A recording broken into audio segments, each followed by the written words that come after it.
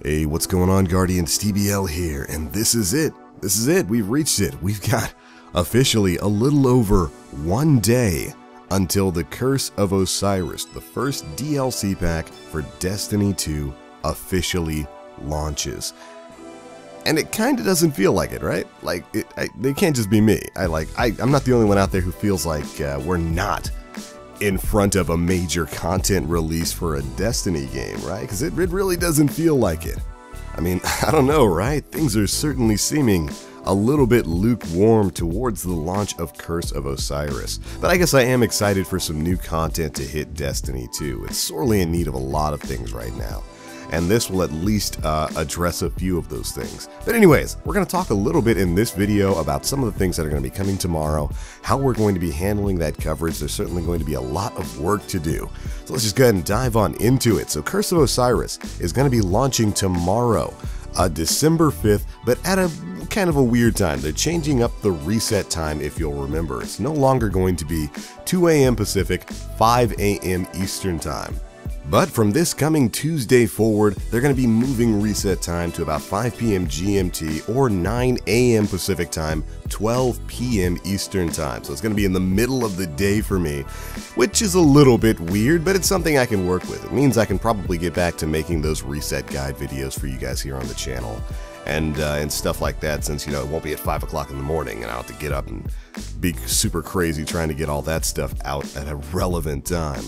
But the Curse of Osiris is also going to be launching at this time, so it's not going to be available super early tomorrow. It's going to be available at like, if you're on the East Coast, in the middle of the day, which is, it's not too weird. That's when Destiny 1 used to launch their events, at like 1 p.m. Eastern time.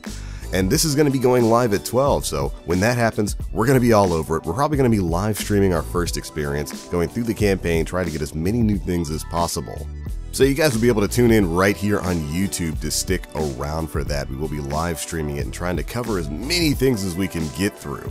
And first things first, I'm probably going to be completing this on PS4 first. I do have the Season Pass, you know, for Destiny 2, both on PC and PS4, but I'm probably going to complete Curse of Osiris on PS4 first, simply because it's easier for me to stream and record when I'm doing a console game than it is for me to render and play a game like Destiny 2, stream it on the same computer, and record it on the same computer. I don't have a second PC set up for streaming and recording yet, so gonna do all that on PS4 first, which is okay because I have a lot more people added on PS4.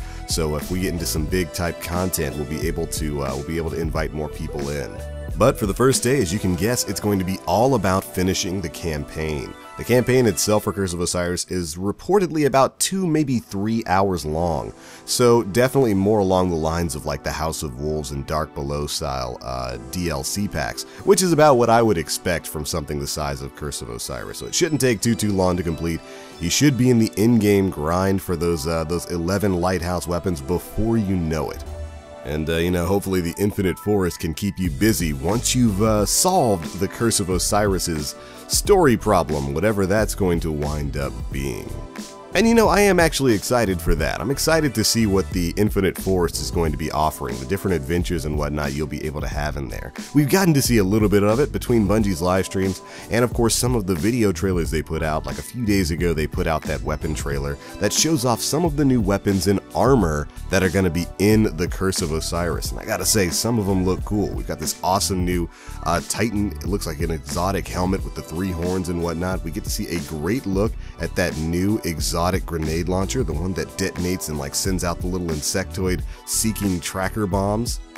And that weapon in particular looks really interesting to me, because right now, of course, you know, grenade launchers aren't that great. We've got the Prospector, which is pretty good. Fighting Lion, which we don't really talk too much about the Fighting Lion, but really the only kind of decent legendary grenade launcher in the game is probably Play of the Game, and it's specifically good because of its proximity detonations.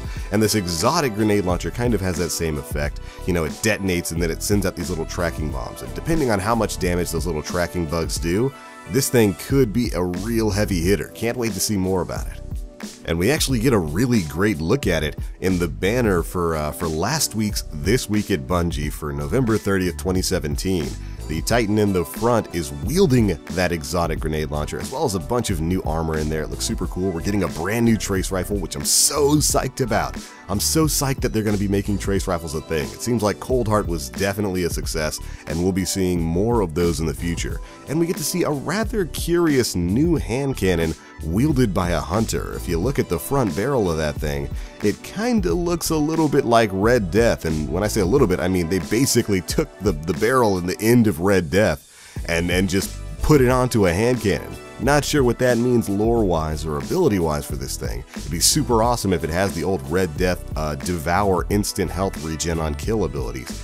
Man, that would really turn things upside its head in the Crucible. We'll have to see. No doubt the 3 of those weapons are probably going to be exotics, except maybe the trace rifle. Hopefully that might be a legendary weapon if they're going to be expanding on that weapon class, although it's probably going to be an exotic. So we're probably going to have some world quests or something to do to get those when the Curse of Osiris finally launches. Very interested. That's one of the things, you know, I'm always excited for, even when it's a lukewarm, even when I'm feeling a little more lukewarm towards a DLC like I am with Curse of Osiris. I'm excited to see what new exotic weapons and armors are coming, and hopefully they're going to be worth the wait. Because right now we are in the longest day of Destiny. The day before a DLC release is always the most difficult one. It's the one where everybody's usually biting their nails. But the atmosphere is a little bit different this time around. A lot of people aren't really that excited for Curse of Osiris, and for good reason. It doesn't look like it's going to be solving a lot of the big perennial issues of Destiny 2, and that's certainly something that's even true for myself. Talked a bit about this on the Planet Destiny podcast last night, but this is the first time, at least for me, in the history of this series, the 4 or 5 years we've been playing Destiny, that it's been right before a DLC pack, a bit of content release, and I'm not excited in the slightest. Like, I'm not nearly as hyped as I usually am before a content release. And, you know, that makes me a little bit sad because I do love Destiny. I enjoy this game. I really want this game to succeed. But, you know, with the lackluster kind of offering we've had with the overall casualization of the game, it just really hasn't gripped me as well as Destiny 1 did. And I went back and played a little bit of Destiny 1 the other day, played some PvP, and holy crap, first off, 30 FPS really hurts. It's so jarring to go from 60 FPS and above on PC back to 30 FPS and below on Destiny 1 on console, but man was it fun. Crucible was just an absolute torrent of powers and crazy weapons and a weird meta. Not everybody was using sidearms. There was icebreakers in there. There were matadors in there. There was hawkmoons, thorns, last words, Vex, Mythoclast. It was just such a smorgasbord of fun, even in Destiny 1's super nerfed PvP state right now. It feels better to me, or rather more fun to me than Destiny 2. And that can really go for the entire game. This is really the first time, like I said. It's been before a content release, and I haven't really been that excited, and I really hope. I'm gonna play Curse of Osiris. I already bought it, gotta play it. But in this, I know it's not going to solve all of Destiny 2's problems. There's no way it could. There's some systemic changes that really need to go into effect. That's probably not going to happen until the first expansion. But in the Curse of Osiris, I really hope that Bungie has taken a few tangible steps forward to address some of the things that the community has really brought to the forefront. And you know, with this last blog post, the state of Destiny 2 and all that, it really seems like they're listening and they're trying to move towards that. So I'm cautiously optimistic, but pretty lukewarm on the excitement towards Curse of Osiris, outside of just seeing stuff like the Infinite Forest and hopefully some brand new exotics. But here we go. We're almost there, and hopefully Bungie can knock it out of the park. Because I want this game and this franchise to succeed. I really do, and I really think it has what it needs to. There just need to be a couple of changes first. But anyways, it's going to be it for this one, guys. Thanks so much for tuning in. We will be going live tomorrow with the Curse of Osiris. Make sure you're tuned in here at around 11 a.m. Eastern Time. We'll be live, leading right up into Curse of Osiris. So make sure you're there. Should hopefully be a lot of fun. But I'm out for now. Be sure to let me know what you Guardians think. Are you excited for Curse of Osiris, or are you better off playing something else right now? You know, that Monster Hunter World demo is coming out in just a few days. That is going to end everything. Believe me. But alright. That's it for this one. Thanks so much for watching, guys. If you enjoyed, feel free to drop a like and make sure you subscribe to stay up to date on all the latest videos and live streams from us. But that's it for me. As always, I am TheBlackLink. You Guardians, stay frosty.